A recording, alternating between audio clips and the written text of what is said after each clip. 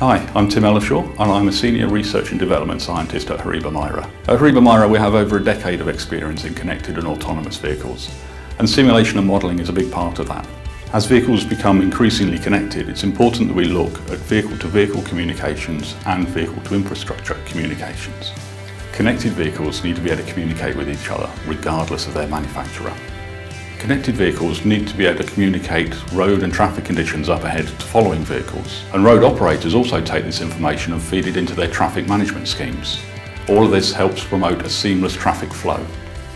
One of the benefits of simulation and modelling is we can test beyond the physical environment, emulating high risk or high cost scenarios. We're never going to be able to test an emergency braking event on a crowded motorway in the real world, but we can do it in simulation.